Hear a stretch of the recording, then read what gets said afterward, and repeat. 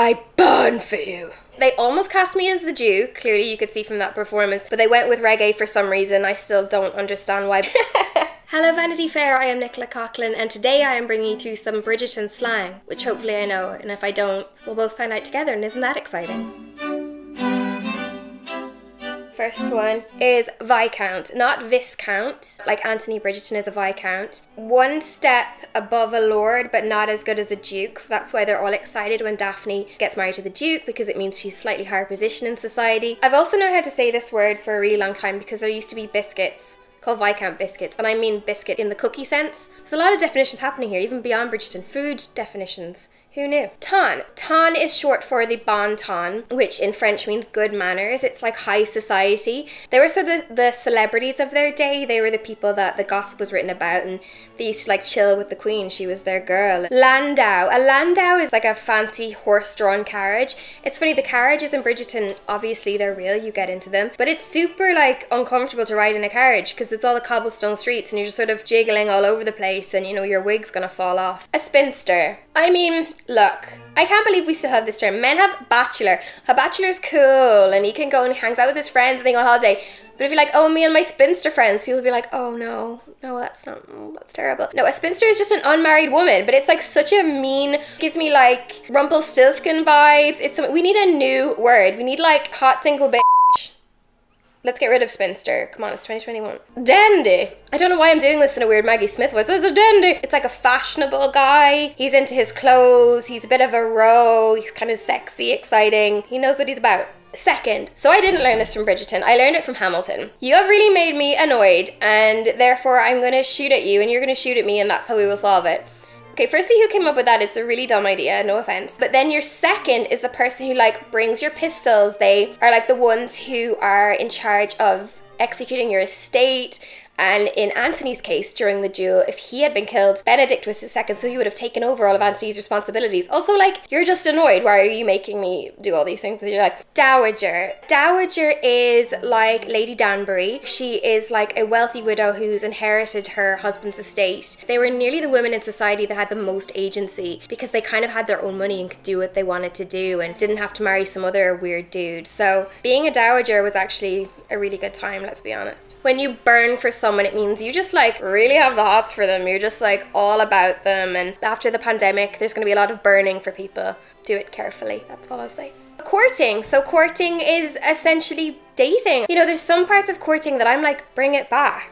You know, when you go to the ball and then the next day they show up at your house with flowers and a puppy. Where did that go? Why is it like Tinder nowadays, swipe left and right? No, bring me a puppy if you were interested. Adopt, don't shop also. Your Grace. That's how you would address a duke or a duchess. Would you address a viscount like that? I don't know, but we're heading into season 2, so I guess I'm gonna find out pretty soon. That's quite good. The Dark Walk. So the Dark Walk was, Vauxhall Pleasure Gardens was south of the River Thames in London, and the Dark Walk was where ladies of the night would go and sort of ply their trade. A lot of young men spent their time there, but if you were a lady caught there, a lady in high society, you were in some serious trouble, which is why Daphne Bridgerton in episode 1, she gets really scared that she's near the Dark Walk because she would be ruined. Miniatures. Pretty sure they were created for Bridgerton, so they're like a mini deck of playing cards with paintings of all the eligible suitors. So it's like you kind of knew who was single. It was like social media before social media, and it'd be like, the Duke of Tiddlington, and he has a lot of land, and you want to spot him at the ball later. And then he wouldn't look like his miniature and you'd be like, oh my god, I got catfished, and it was a whole thing. The drawing room. So the drawing room, in modern parlance, I would call it a sitting room, like your living room. Those Regency ladies, they weren't kind of allowed to do anything, so it's where you like sat and read, just where you chilled with your homegirls, basically. Leading strings. So to my best understanding, leading strings were like, you know when you see like a little toddler on a walk with their mom and they've got like those little straps around their shoulders so they don't like run away? That's leading strings. So it's a lot, it's implied a lot in Bridgerton. They're like, oh, him is barely out of leading strings. And I was always like, I don't even know what that means, but I do now. Life is a learning process. Make haste. Make haste means hurry the F up. What are you doing? You're wasting my time. I have somewhere to be. I'm a busy lady. Hurry yourself up. Simpered and minced. You're just like, oh, I'm so cute. I'm just like in front of the queen. What, I don't even know my life. What's going on? And I'm just like a cute girl and I know nothing. Kind of like that. It's like what Daphne does in front of the Queen, and she nails it. She's like the diamond. Promenade. Promenade means to walk. In Bridgerton, it's like you're walking for the display of the suitors. You're trying to catch a husband when you're going for your promenade. And I mean, they just dressed up in those times. It's not like us now when you go for your promenade in sweatpants. It was like the full look. To promenade with your ladies, just going for a walk. Second born, I mean, it's the Prince Harry thing, right? It's like the first son has all the responsibility, has to manage the estate, has to do what he wants, and the second born can go and marry like an American hottie and go live in LA basically. So like Benedict Bridgerton also can go and be, you know, an artist and live this avant-garde life. The first son has the responsibility, the second son has the fun. To sire an heir, you have to make a baby that will take over your estate. I feel like that was a very PC way of describing that. Someone has to be the next Duke of Hastings after Simon. Gotta make an heir, gotta make it happen. Swoon! Swoon! That was your best flirting technique in 1813 London, is just to like fall on the ground. And you know what? Yeah, why not? All the other girls are just walking around in their like petticoats and you're like, no, I'm just gonna fall to the floor. It's a Regency death drop.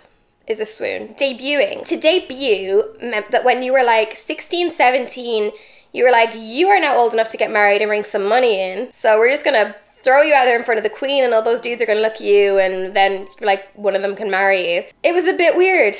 I mean, if I had to actually be presented to like Queen Charlotte IRL, I would simply swoon, darling. Snuff. So snuff is like tobacco that you can inhale. I used to live in Oxford and I remember there was a snuff shop and it's really stinky and I am not into it, but Queen Charlotte was super into it.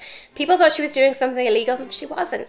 It was simply some snuff. The modiste. So the modiste is like the dress designer. All your clothes would be made from scratch, and if you were one of the bon ton, you would be going to get all your designs made and you'd want to look like the flyest girl at the ball. So you need a really good modiste, and then she's going to have lots of sewers underneath her that are going to make the garments that she designed. So she was like the Louis Vuitton of the Regency era. A rake. A rake is like a bad boy. He's gonna ruin your life. He's gonna be like really into you and then not text you back or not like send you a wood pigeon or like what, you know, whatever the equivalent was. He's an F-boy, Regency F-boy. Simon, the Duke of Hastings, classic rake. A duke. A duke is, he's nobility. I think he's like one under a prince. If you've bagged yourself a duke, you have done well. Some mysterious houses you are getting. You are kind of one of the cool ladies in society. You're gonna get invited to all the good parties. Oh, a diamond of the first water. I thought this was made up for Bridgerton. It wasn't. It was an actual thing. A diamond of the first water is just the most gorgeous girl in that season.